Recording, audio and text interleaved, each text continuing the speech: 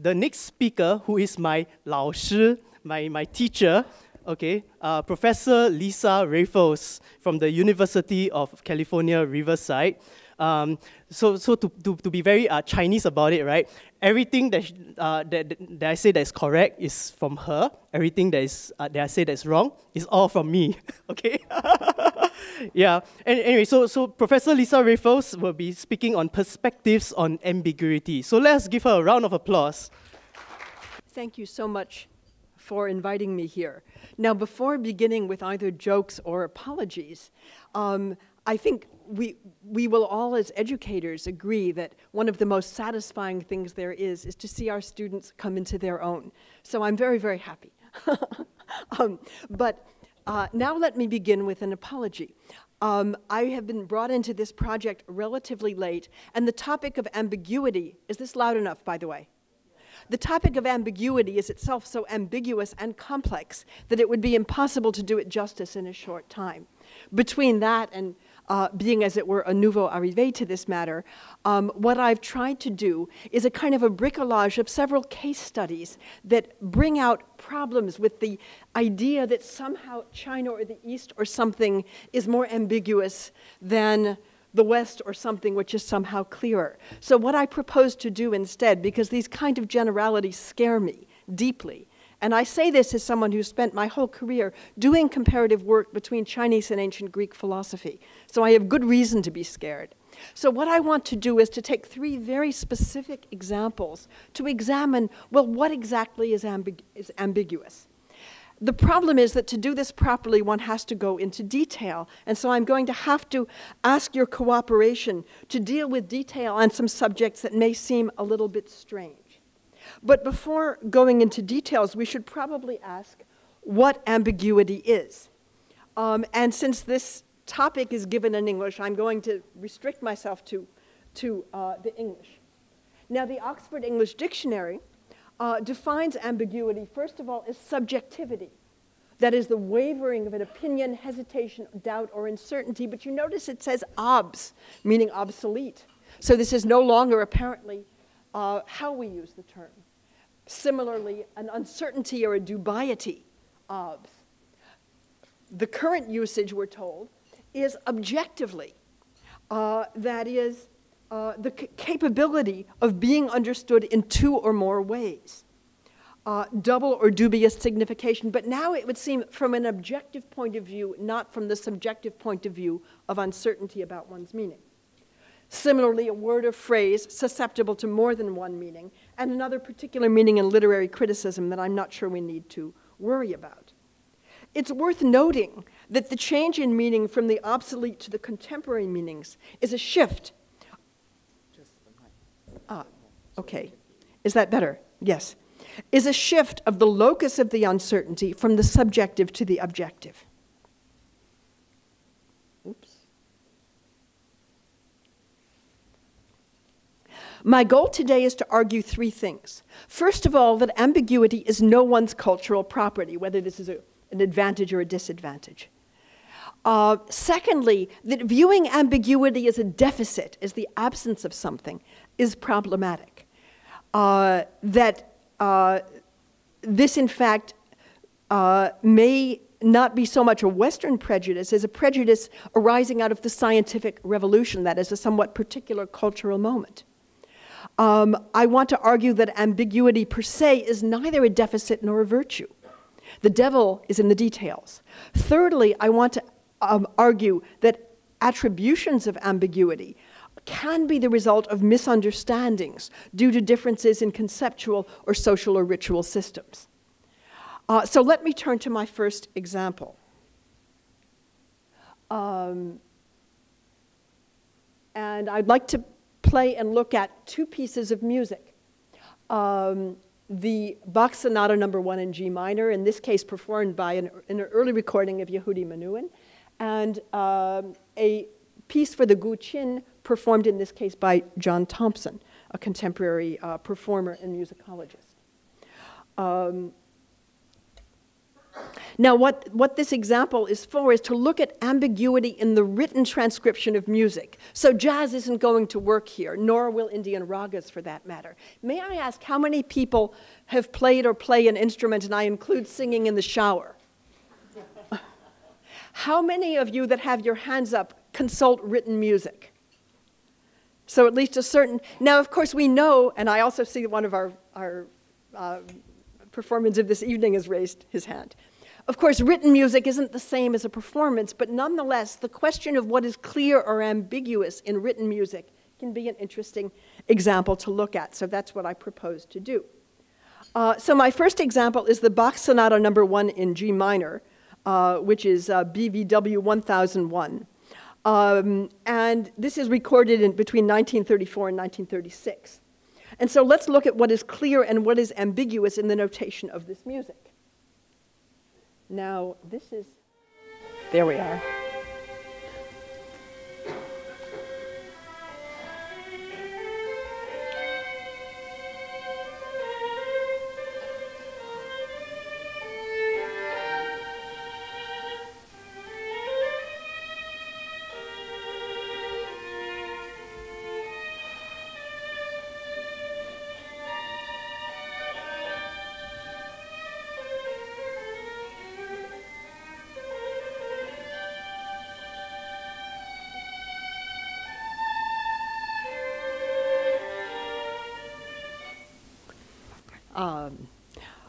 Okay, so let's look at what is clear or ambiguous in the writing of this music.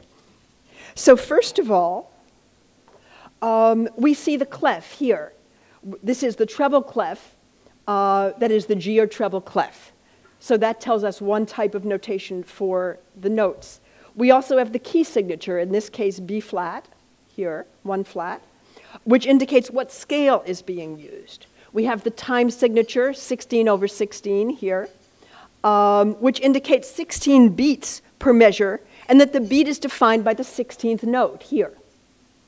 Now notice that each individual note, and there's many notes in this piece, is specified as to its pitch, that is the position of the note on the clef here, including the ledger lines that extend the notes above or below the clef, for example, here or here. The duration, that is how long each sound lasts, right? These are 16th. I'm looking for a whole note. These are all pretty fast, but there's a few. This is a 1-beat note.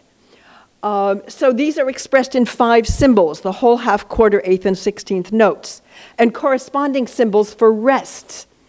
For the same 5 durations. And also these notes can be combined to produce intermediate durations.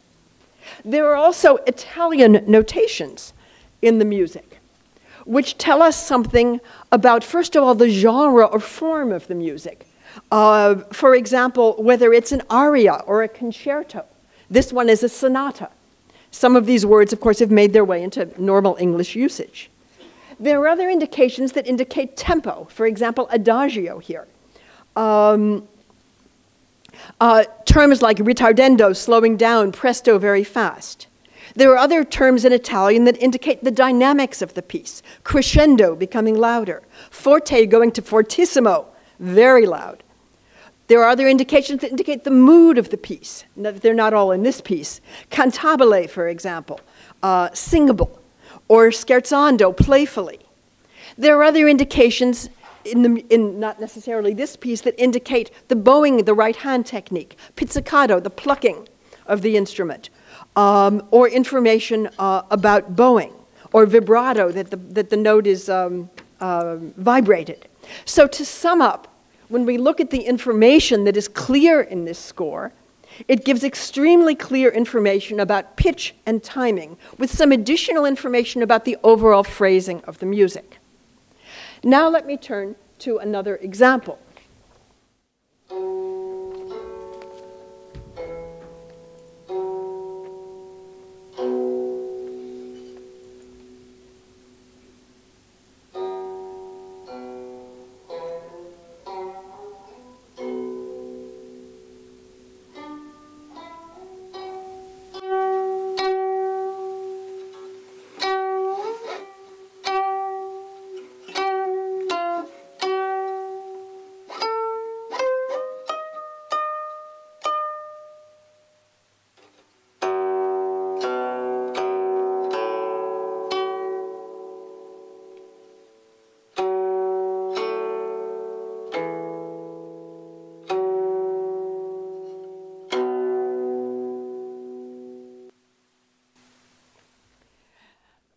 So this piece is a piece for the Guqin, Ziye Wu Ge, or the Ziye Song of Wu.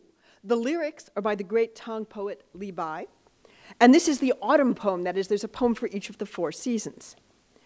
And this poem is also found in the Tang Shi Sanbai Shou, that is the 300 Tang poems collection. This recording was recorded by John Thompson, and if you're interested, it and much more can be found at the website silkchin.com. Now, what information do we get from the score of this piece? First of all, in terms of genre, it's from one of many handbooks for playing the qin. This particular one is Japanese, which typically include not only pieces of music, but chapters on the broader context. For example, the construction of the qin, how to tune the instrument, left and right hand techniques, and even rules for when to play it and when not to play it. For example, of the 14 appropriate and inappropriate times for playing it, appropriate times include having climbed a mountain, presumably carrying it along, or when there is a bright moon. Inappropriate times include during a solar or lunar eclipse, and that one should not play it for a barbarian. But what does the score tell us? It seems to tell us very, very much less. We might say it's more ambiguous than the score we just looked at. The right-hand column here gives the lyrics of the poem. This goes up to down, right to left, which consist of 6 lines in the same meter, and any poem of the same metrical structure could be played to this music. Now, I've added boxes to indicate the lines, the first, second, third, fourth, fifth. Now, to the left, and you notice they don't completely correspond, we have the music. And this seems like very, very little, doesn't it, in comparison? And that's it. So what then does the musical notation tell us? Before turning to that, I wanted to mention a remark by the Dutch diplomat, Robert van Gulik, who wrote one of the few studies of the qin in Western languages. In a piece published in Tokyo in 1938, he explains how the guqin differs from other Chinese musical instruments. So we don't have a univocal, timeless East here. We have a particular tradition. And the qin differs from other instruments because its melodic structures are differently accessible. And as he said, whose music is, that other Chinese instruments have music that is easily understood. The qin, on the contrary, is not so easy to appreciate, chiefly because its music is not primarily melodical. Its beauty lies not so much in the succession of notes as in each separate note itself. Painting with sounds might be a way to describe its essential quality. And by the way, I don't necessarily agree with him in putting it this way. Each note is an entirety in itself, calculated to evoke in the mind of the hearer a special reaction. The timbre being thus of utmost importance, there are very great possibilities for modifying the coloring of one and the same tone. And this is the important point, this last sentence, that here the precision is in the dynamics of each note of the piece. So how is this accomplished? Oh no, pardon me, I'm having trouble with this again. Now when we go back if we go back to the notation,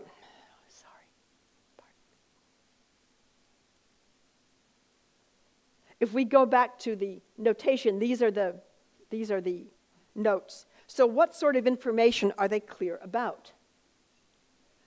When we look at some of these, and these are the first notes of the piece.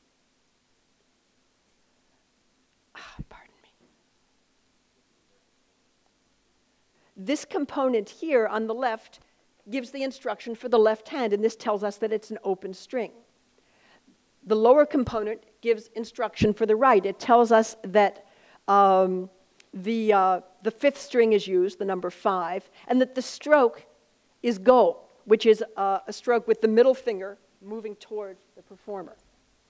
Similarly, the next note, the open string notation is carried forward, but this is on the 7th string. But here the stroke is tiao, with the index finger going out. The next note, the third note has a somewhat more complicated instruction. The upper part here indicates that the left hand is using the big finger, that is the index finger, at the 9th position. But you notice that the notation does not say which string the left-hand finger is placed on. But that information appears in the lower part, which specifies that the right hand uses this stroke go, same as above, to pluck the 6th string using vibrato, but using a swift vibrato rather than a larger vibrato. We can go through all of these other notations, which I think in the interest of time and your patience late in the day, I won't do, but if people want to come back to it, we can. The point I want to make is that every single note, that the method of producing the note is specified not for the phrase as a whole, but the expressiveness is specified note by note. However, there's something that seems to be missing here. There's absolutely no time signatures, are there? There's absolutely no information as to how long each note should be maintained. So,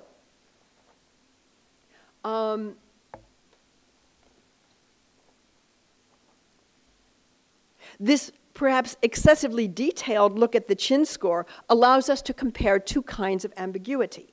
Going back to the Bach, we see that there is no direction for the position of the right hand, and there's no direction for the position on the instrument of the left hand. Now, in student versions, there might be, but in an actual score, there is not. And there's very little direction for the expressiveness of the right hand. So in this sense, the Bach score is ambiguous. The Italian directions describe the expression of the whole, but by contrast, the Chinese score gives detailed instructions for the performance and feel, the sound picture, if you like, of every single note. So in that sense, it's far more precise, but it gives absolutely no indication of how long each note should be held, so that individual performances vary quite a bit. So in other words, the two traditions of musical notations are ambiguous about very different things. Expression and method of performance in the Bach score is ambiguous, and timing in the chin score. So neither one is inherently ambiguous or inherently clear. Finally, we cannot fairly characterize the ambiguous aspects of either score as either a deficit or an advantage. Each presents different opportunities for the interpretive skill of the performer, and also opportunities for instruction in the transmission of music from teacher to student. Teachers show their students the best violin hand positions and their understanding of the timing of the chin pieces. So here is again a case where ambiguity is not a cultural property in either case. So both examples can be described as clear, and both examples can be described as ambiguous. And secondly, that ambiguity in each score offers opportunities as well as gaps.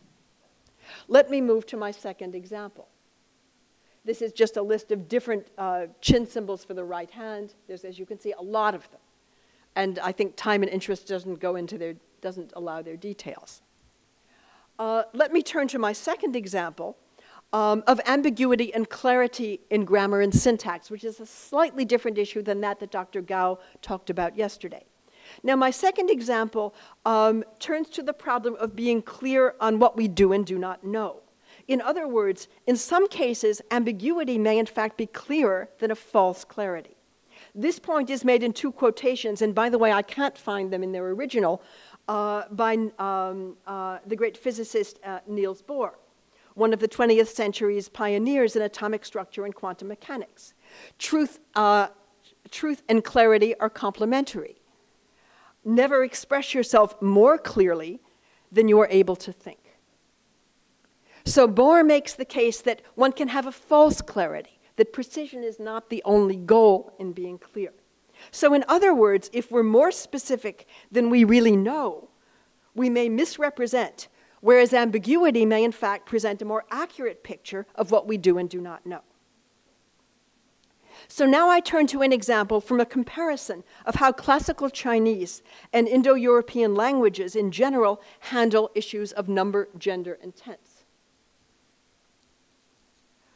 Now again, let's consider the stereotype that classical Chinese is ambiguous because its grammar does not inflect verbs or decline nouns, as contrasted to Indo-European languages. So let me give an example of this. These are the opening lines of the Iliad of Homer, which I hope at least some of you have read.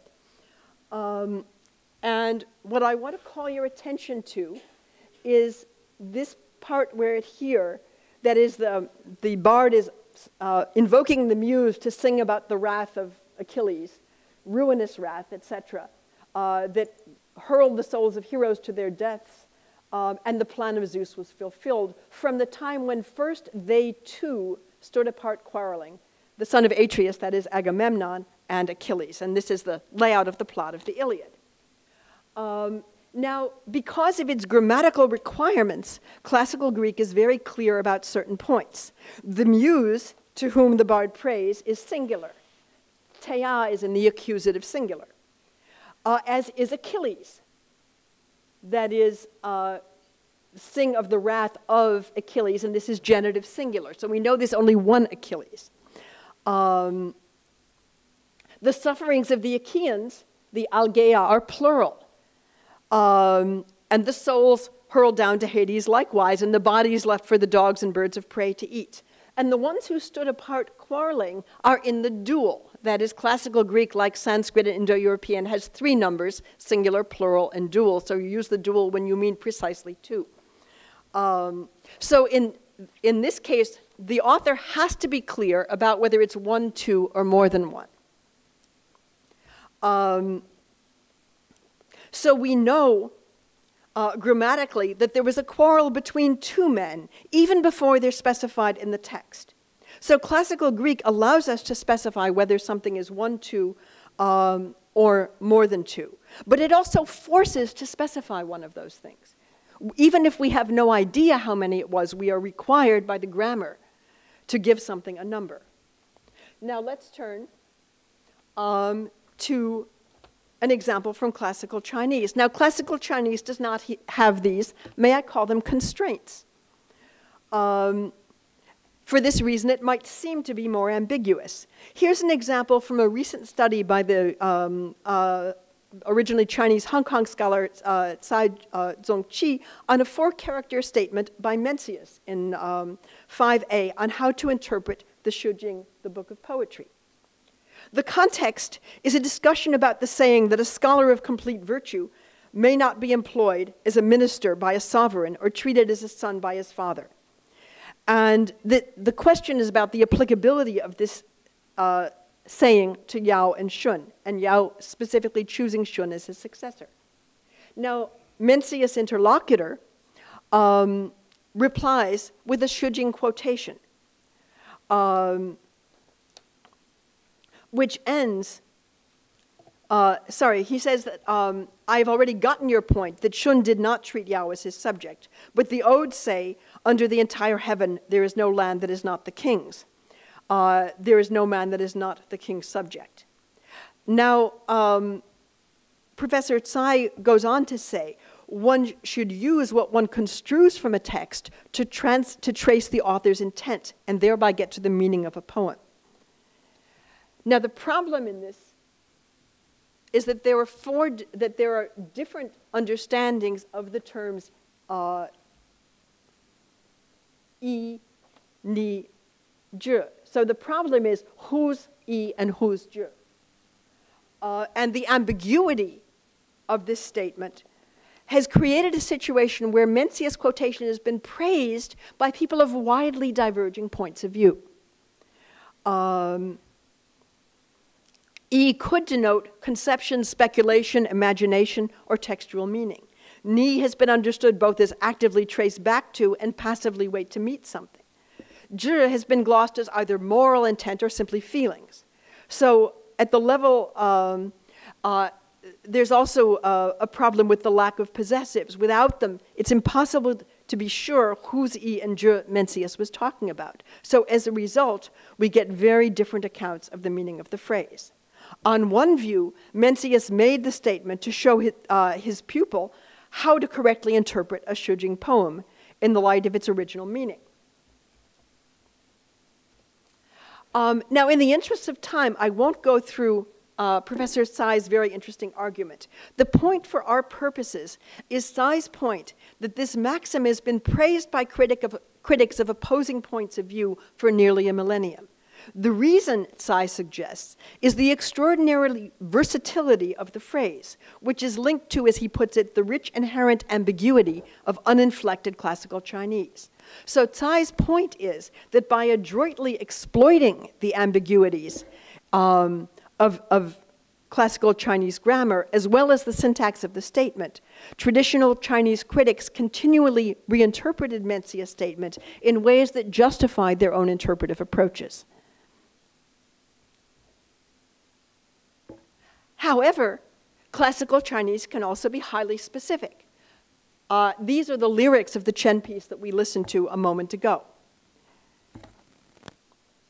This poem is very short and very evocative.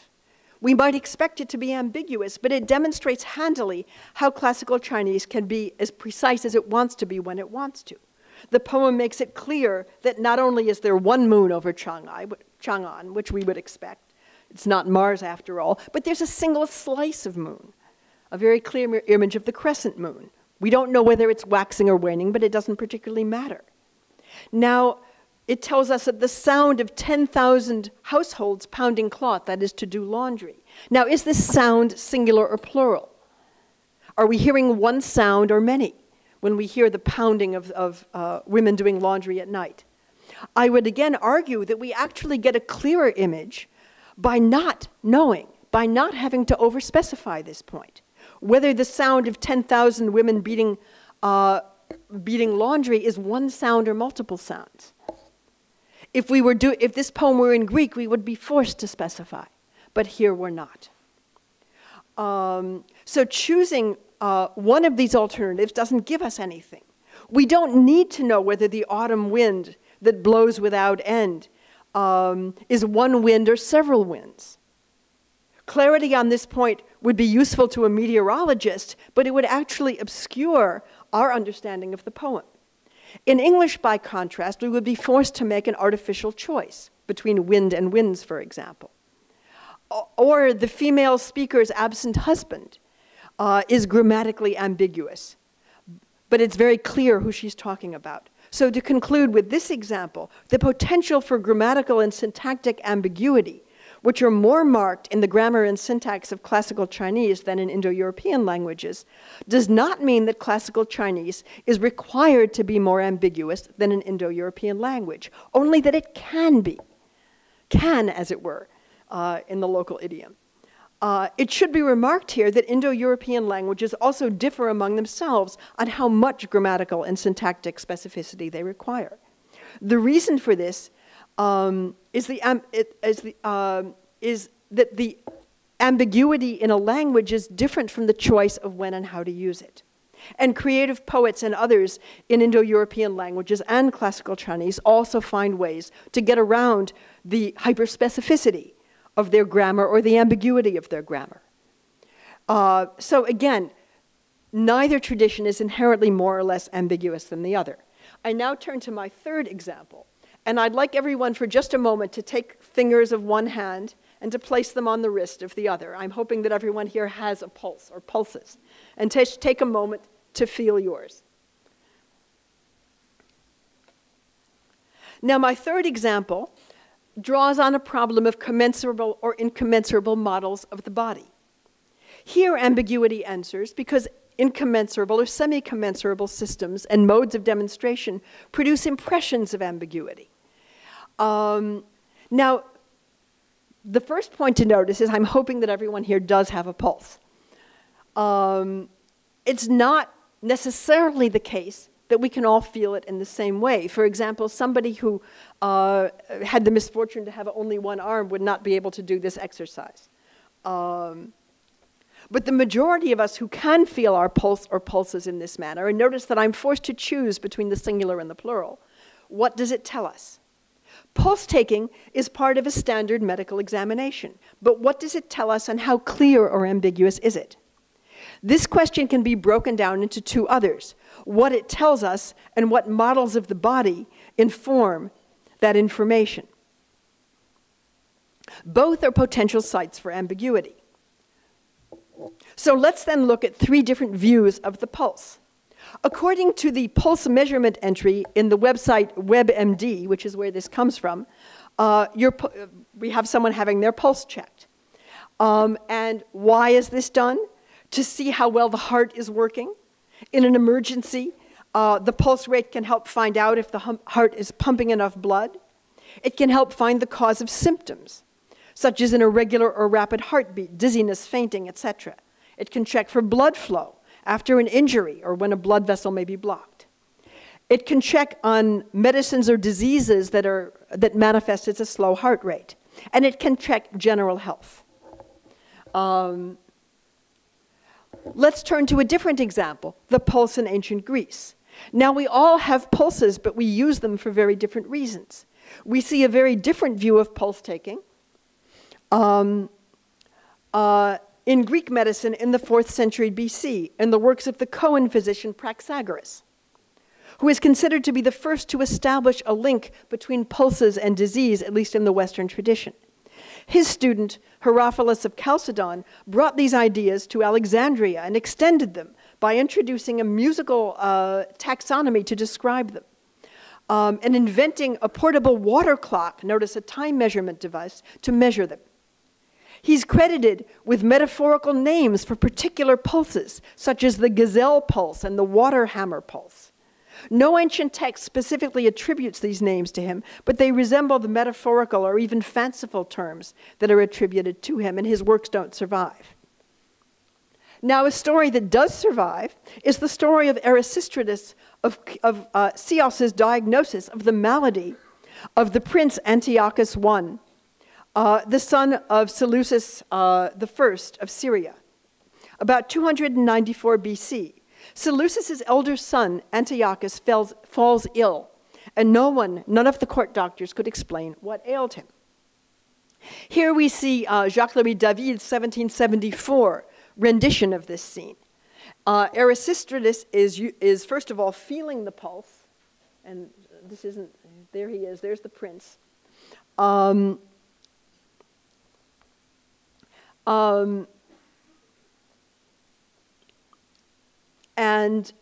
We also see a young and beautiful woman. Seleucus, his father, has subsequently married a young and beautiful woman named Aristonyche, and Antiochus has fallen head over heels in love with her, that is, with his new mother-in-law. But he conceals these feelings and chooses to be ill in silence instead. However, they took their toll over time. Now, here things get complicated. For various political reasons, it's somewhat awkward for Erasistratus to explain what's really ailing the prince. Erasistratus instead tells his patron that his son's disease was incurable because it was due to impossible love. When Seleucus asked who it was that the prince was in love with, Erasistratus named his own wife. And Seleucus tried to persuade him to give her over to the prince. Erasistratus asked if, in the same circumstances, Seleucus would do the same thing, that is, give over his own wife to the prince. And he says that he would.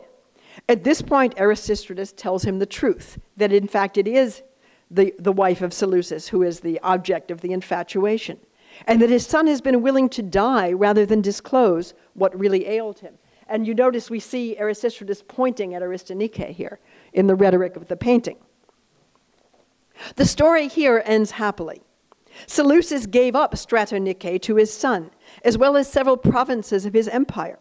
Erasistratus is said to have received 100 talents, that is, of gold, for being the means of restoring the prince to health, which might amount to one of the largest medical fees on record. Now, this episode appears in the work of several ancient authors. Similar anecdotes that portray a physician using the pulse to make a difficult diagnosis are told, with varying degrees of likelihood, about Hippocrates and Galen, but time doesn't permit going into these variants. But to put such stories in perspective that's useful for our discussion of ambiguity, I want to turn briefly to the account of the pulse by one of the greatest Greek physicians of antiquity, Galen of Pergamon.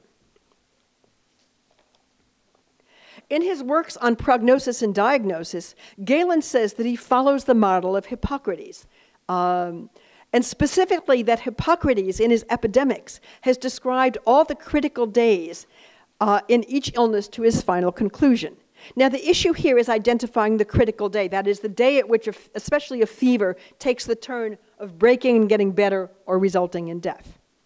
And Greek medicine of this time actually couldn't do much to relieve these fevers, but there was a great emphasis put on accurate prognosis. But Galen adds that in one place, Hippocratic repertoires of diagnosis are weak, and that is that they don't include any theory of the pulses. Now, Galen considered his own development of pulse diagnosis as his greatest contribution to diagnostic medicine. His own skill is emphasized in case histories and throughout his own clinical works, which are extensive, and again, in the interest of time, I won't go into them in detail. He also gives various detailed expositions of various matters concerned with the pulse in a series of treatises. Now, Galen tried to correlate different types of pulses with specific diseases. He used categories such as speed, rhythm, and tension, as well as metaphors probably derived from Raphals, including the mouse-tail pulse, the ant-like pulse, and the double hammer pulse. Galen claimed to personally have a very sensitive touch through experience that he considered an important aid to diagnosis, and claimed to be able to feel the stages in the dilation and contraction of an artery between systole and diastole.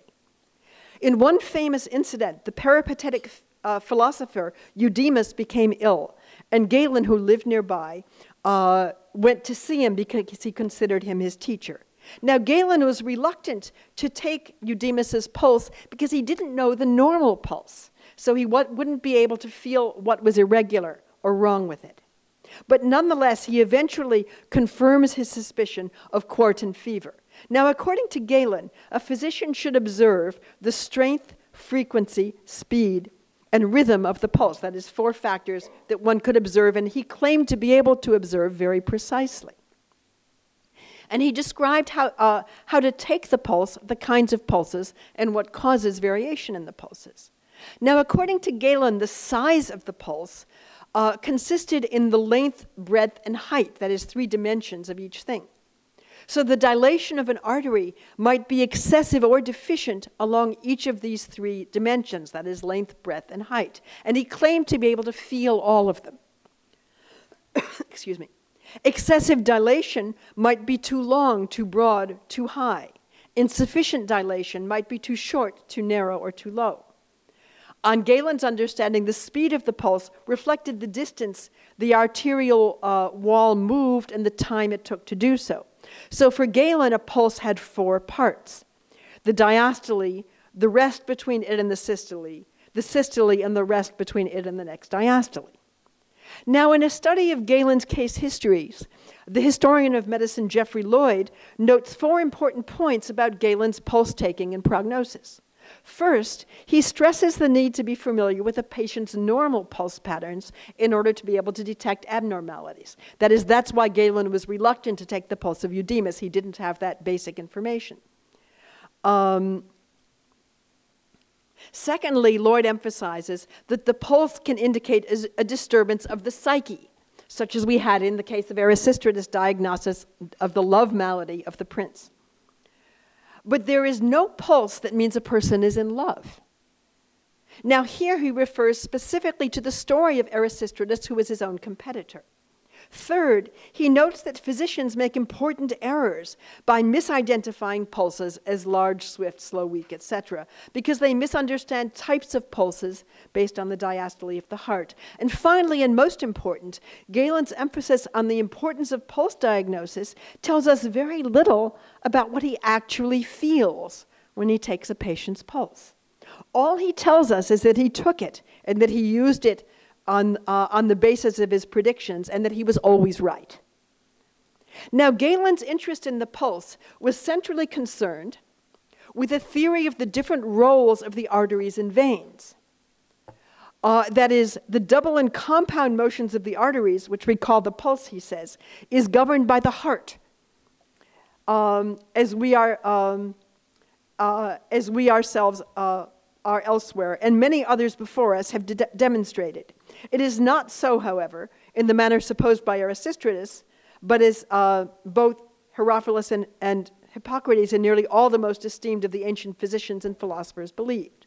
For that power which is in the body of the heart, by which it expands and contracts, flowing out through their coats, all of the arteries expands and contracts, just as it does the heart. So this passage shows that the heart is responsible for the power of the pulse. Erasistratus, too, was interested in anatomy and is credited with descriptions of the valves of the heart, the understanding of its function as a pump, and the distinction between veins and arteries. Now, the point of all this is that both Erasistratus and Galen were anatomists. They linked their understanding of the pulse to the working of the heart. Now, to see why that's important, we need to turn to a counterexample, that is, the understandings of the pulse in early China. In traditional Chinese medicine, taking the pulses is one of the 4 examinations, the others being looking, listening, and smelling, and asking. In brief, medical texts describe 8 pulse locations and 28 pulse types. As described in the Huangdi Suan and the Huangdi Lingshu, that is the 2 ancient parts of the Huangdi Neijing, the first text on medicine, palpation of the pulses occurs on both wrists. Several chapters describe other sites and techniques for taking the pulse. For each wrist, there are 3 locations, that is the inch,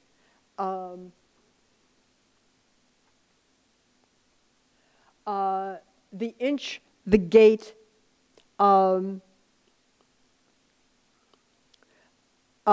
the foot. So each wrist has all 3, and 2 depths, floating and sunken, leading to a total of 12 pulses, which are used to diagnose the condition of the 12 visceral systems. That is, the organs in the body cavity, plus the systems of conduits or meridians that bring the chi of the visceral systems throughout the body. And so here's a summary of this information of which positions govern which of the organs. So this chart then gives for each wrist 6 locations, so that is a total of 12 different locations for identifying the pulse quality of each organ systems. In addition to that, there are 28 pulse qualities. Several of them involve depth, that is floating or sinking, but also speed, width, strength, shape, length, rhythm, moderate pulse, flooding, minute, frail, etc. So again, we have a much more detailed description of the quality and nature of the pulses than we find in either the biomedical account or the ancient Greek account. Again, time doesn't permit going into the intricacies of this matter, but again, let's consider the ways that ambiguity manifests in early Chinese, Greek, and modern touching of the pulse. Returning to Galen and Erasistratus, what did they feel for? Well, Galen doesn't tell us, but they identified pulses as large, swift, slow, weak, and strong, etc. Contemporary physicians primarily take the pulse to measure timing and strength. But Erasistratus and Galen's claims for the pulse are closely linked to their claims about anatomy. And as the Japanese historian of science, Shigehisa Koriyama, puts it, anatomy shaped how and what the fingers felt.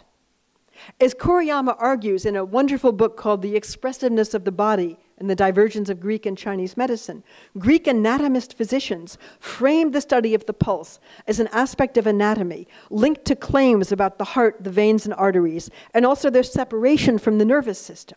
So we may say that they were very precise about the anatomy behind the pulse, but as Lloyd remarks, they say rather little about how or where the pulses were actually palpated and interpreted. In this sense, they're rather ambiguous.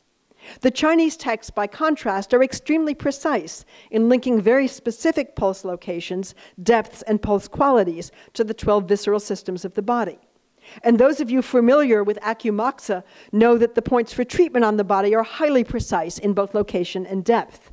I'm guessing that some people in this room have been needled or had moxibustion. But the systematic view of the body behind these methods of diagnosis and treatment are more ambiguous on anatomy, which is not its primary focus of concern. Kuriyama makes this point extremely well in his description of two entirely different views of the body, which he uses as the frontispiece of his book. The illustration on the left by Andreas Vesalius shows a man with no skin striding through a classical landscape. He has bulging muscles and highly articulated limbs and joints. You see his hands. The illustration on the right shows a middle-aged scholar with many of the acupuncture points noted along the meridians, but not a sign of anything that I can see as a single muscle or any other anatomical feature. For purposes of our discussion, the point is that our tactile feeling of the pulse and the medical systems behind it reflect three very different understandings of the body that are specific and ambiguous about very different aspects of something that we all share, that is, I'm guessing everyone here has a body. So to conclude, these three very different examples are intended to demonstrate 3 points. First, we cannot make broadly cultural claims about ambiguity. Second, incorrect claims often arise when we start from one system, look at another, and find it ambiguous or deficient in some particular respect, because its gaze is different than our own. One remedy for this problem is careful comparison, about which a great deal more could be said. And this brings me to my third and final point, that much of the instruction and interest is in looking at the details and foci of ambiguities and specificities of different cultural systems and moments. Thank you for your attention. Okay, so we have time for some questions. Any questions, anyone?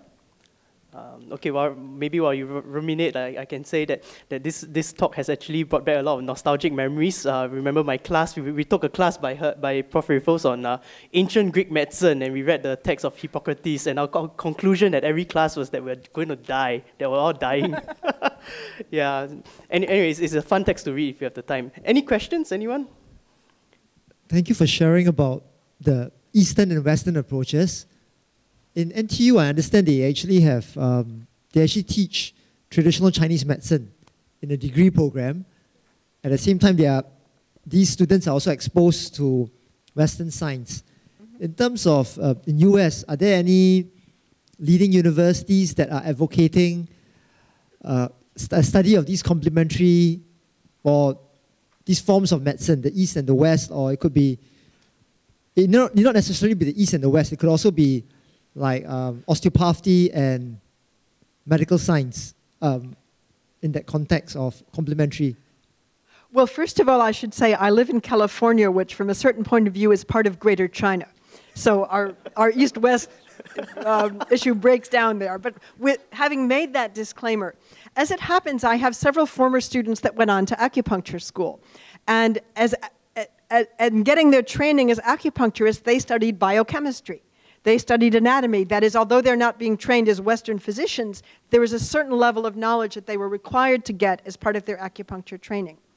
I believe that some hospitals, and I think one of the major Boston hospitals, has programs that involve not so much teaching of acupuncture, but use of acupuncture. Now, there's another side of all of this, which is medicine is also a financial proposition. One of the things that matters is what your insurance will cover, right? And American systems differ very, very much, and most of them don't cover much acupuncture. I think the situation here is much better, isn't it? But there are some that do, although it tends to be more limited. So there's a bunch of issues of legitimation of this financial kind. And I mean, these things are licensed by state. I believe that acupuncturists are required to take licensing examinations in, I think, every state. I know someone who used to be in Texas, and people in California. I mean, the rules vary by state, but I think all states have them. And I know the UK now has them. It didn't used to. So, I mean, that's another side of the question. I know that there is in China a great deal of interest.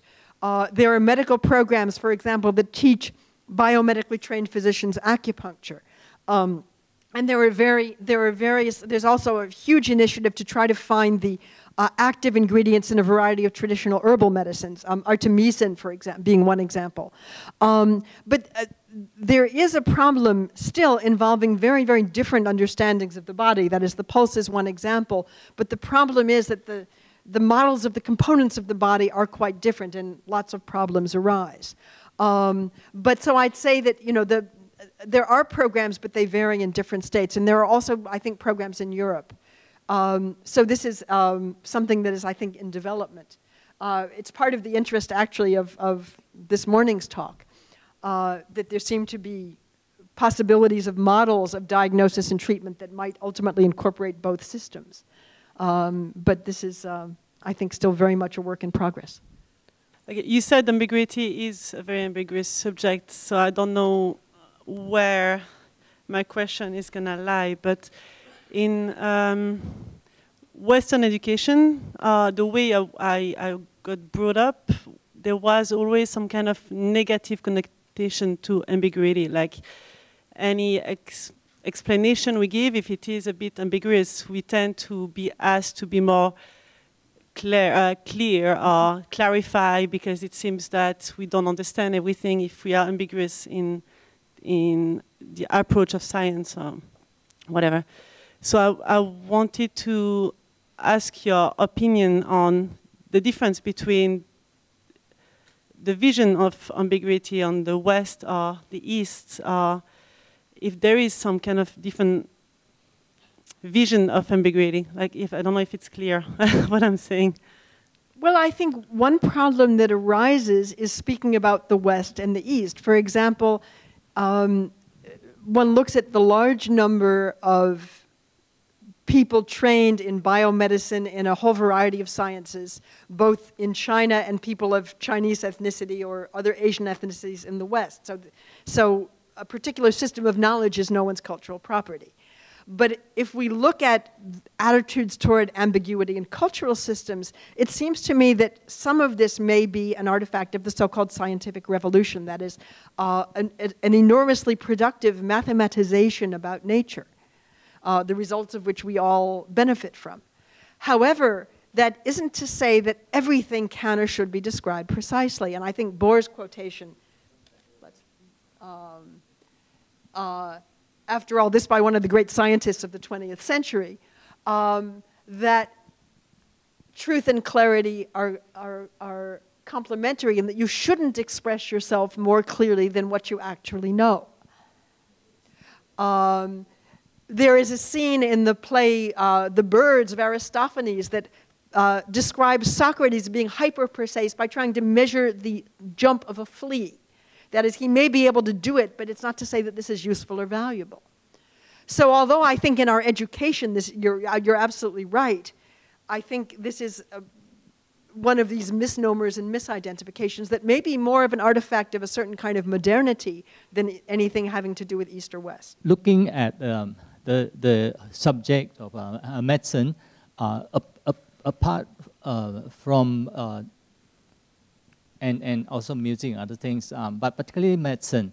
One thing that seems to stand out for myself, apart from this discussion on ambiguity and perhaps clarity, there's also this aspect, which is when we look at Chinese medicine versus, let's say, Greek.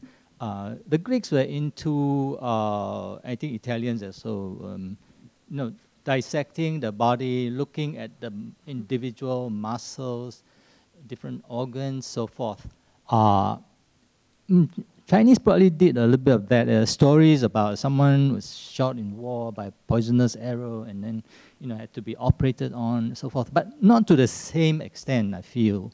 The thing that stands out in my mind is more the Chinese approach of looking at the person as an integrated whole, rather than, like, for instance, let's say someone has got a pain here or there. They are more prone to look at the whole body. what could it be that's causing this issue? Whereas maybe the Western approach might be more like symptomatic. High temperature, okay, fine, let's see what would reduce the temperature, right? Whereas the Chinese looks more like, you know, is the person like heaty? Is that why he's having this fever, you know? So how do I treat the person so that the whole sort of body would be tuned up, you know, so that as a consequence of that, then this symptom might go away. I get that perception, rightly or wrongly, yeah. And it's a more sort of overall view than a more sort of a localized view of focusing on the symptoms and treating the symptoms. Yeah, I get that perception. Well, I think what you say is absolutely right, and my knowledge of the details of this is very limited. But at the same time, when a TCM physician makes a diagnosis, although he or she takes into account many more factors perhaps than some Western doctors do, including one's lifestyle, one's state of mind, one's relations with one's family, nonetheless, the techniques of diagnosis are not without specificity. That is, the taking of the pulses is very precise. The notion of one's coloring, the diagnosis of an excess or deficit of yin and yang in one or more of the visceral systems, and various other very, very detailed accounts of the origin of illness. So although I think you're absolutely right that there's a view of the whole person, that's not to say that there isn't a great deal of specificity in diagnosis. Thank you very much. It's a very interesting topic. I just want to follow Diana's question, whether this ambiguity is related to culture. Some cultures are not tolerant to the ambiguity to a certain degree. Others tend to be tolerant more. And I happen to know that in 1977, there was a book written by Geert Hofstede, a Dutch anthropologist. He conducted a study among 58 countries. He used 5 dimensions to examine the tolerance of ambiguity using 1 to 100, a scale. And he came up with a list on the top 5 countries, the cultures that can tolerate ambiguity most. First is Singapore. So Singapore can tolerate ambiguity most. And then is Jamaica, a country in Latin America. And then Denmark, and then Sweden, and then Hong Kong. So these 5 cultures are on the top that can tolerate ambiguity most. And then at the bottom are the countries like Greece, Portugal, Guatemala, Hungary, and Belgium. So this study was conducted about 20 years ago, but unfortunately, so far, there haven't been other studies that can support this, big project results. Thank you. Thank you so much. This is wonderful. But a question arises, which is about methodology. That is, how did they measure ambiguity? Was it in language? Was it in social practices? The subject is so broad that it seems to me many questions could be asked. So, I mean, my own impulse is to become immediately skeptical with these sort of neat, quantifiable accounts of which cultures or nationalities are the most or least tolerant of ambiguity, because the question arises as to what was actually studied. But it's still fascinating. Thank you so much for a really fascinating, wide-ranging perspective on ambiguity. I'd love to add another observation point from the standpoint of another life of mine, which is as an AI cognitive science researcher. So I build these large-scale machines that learn language and music. If you've used Google Translate or Yahoo Translator or Microsoft Translate, that sort of thing, we pioneered that kind of mathematical model, build it first. model that tried to learn entirely by itself the relationship between English and Chinese well enough so that you could translate that. And in that community, we talk about nothing but handling ambiguity because that's the whole challenge. Very interesting contrast between English, Chinese, and other languages. So we built the first of these kinds of machines about almost 25 years ago on English and Chinese. In 2001, the US suddenly had this panic after 9/11 and decided that it was going to throw in huge amounts of funding on Arabic to English learning of automatic translation. This was 5 to 10 years after all the work we'd done on Chinese to English. Within 4 years, the accuracy of Arabic to English translation was twice as good as for Chinese to English. And so we were being dragged onto scientific panels year after year. Why is Chinese so hard to translate? And of course, the quantitative analyses that were being done on what was creating the errors was the really interesting part. That was the ambiguity of Chinese language. And it really is a quantifiable lack of explicit information that happened with much greater frequency than in Arabic and in all of the other Indo-European languages that we were tackling. What sort of texts were you using? There are a lot of different kinds of texts, a lot of different corpora. So these are, some of them are governmental, some of them are Twitter, social media, some of them are newswire. So the same results disturbingly have held for all of those. Do you have any sense as to how much the difference had to do with different grammatical categories? Because isn't Arabic a highly inflected and declined language? Indeed, yeah. And that's one, I'll just give you a couple of examples of the kinds of ambiguity. So one is that you have inflectional morphology in most Indo-European languages and Semitic languages that helps you to disambiguate what role each constituent is actually playing.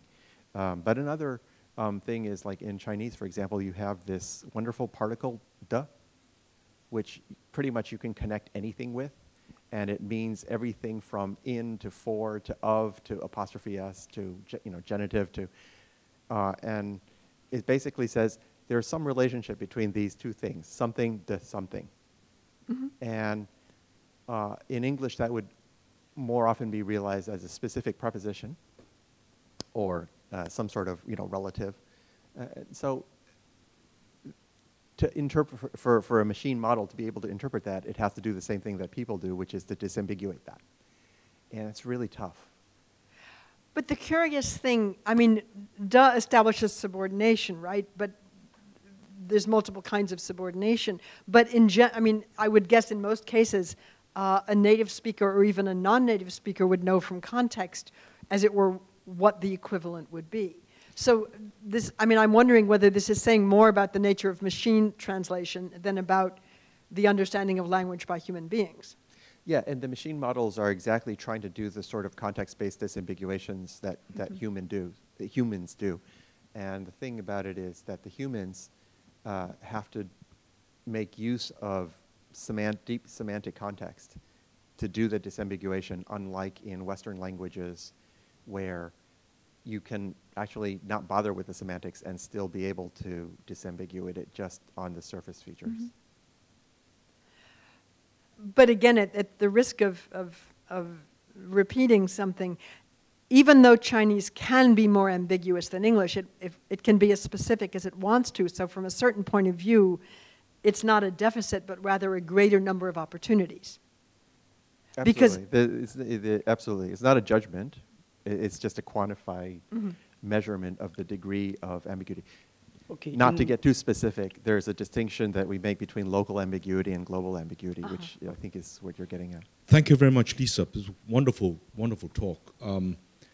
Maybe the bridge between your talk and Bilahari's talk earlier would be useful. Particularly in answering Dirkai's question on the quantification of ambiguity in languages.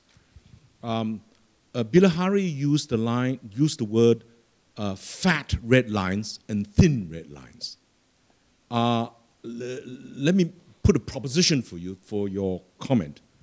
The English language and Indo-Romanic languages, which are alphabetic, are able to define with very thin red lines, whereas actually the Chinese language has very fat red lines in meaning, which therefore allows a transition, broad interpretations, and therefore phase transition into another meaning.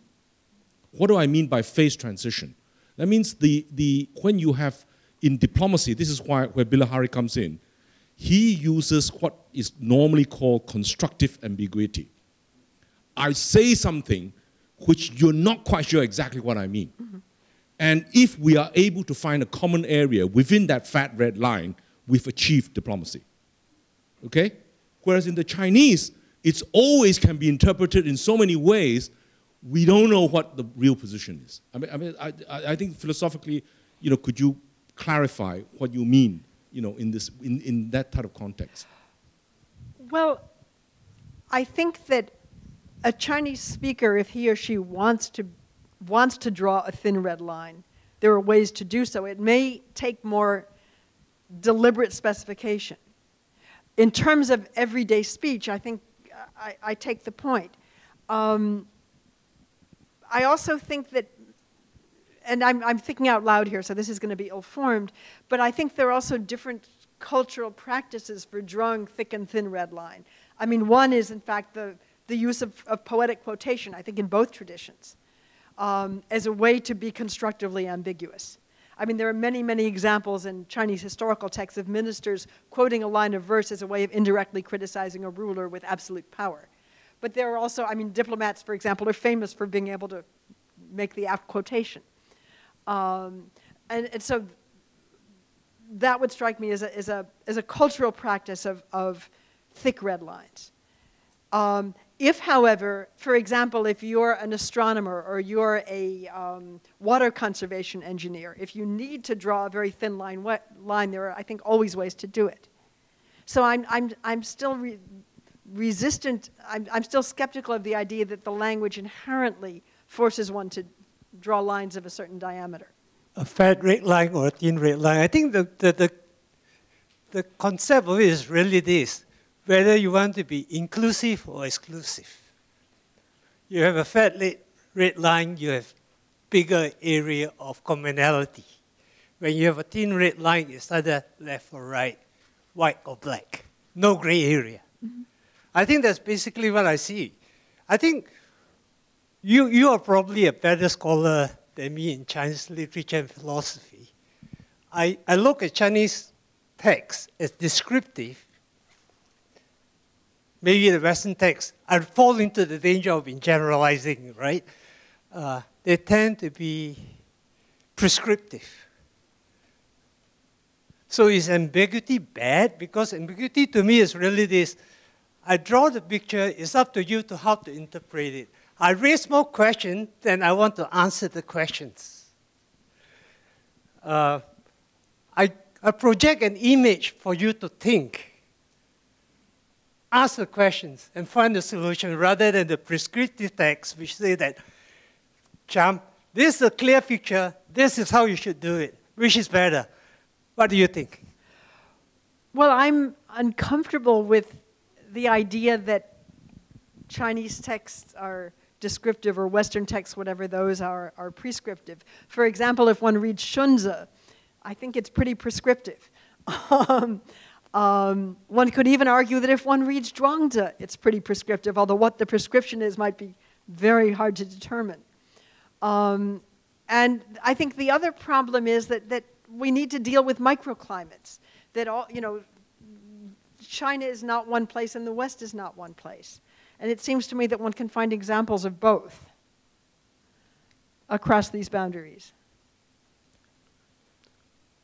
Okay, next question.